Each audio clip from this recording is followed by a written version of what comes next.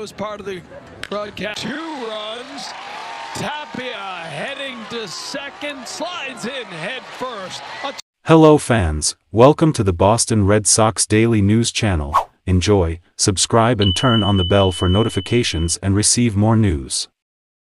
The Red Sox today faced the Astros for the second time this spring, but none of the regulars in the lineup had much luck, with just 3 hits combined.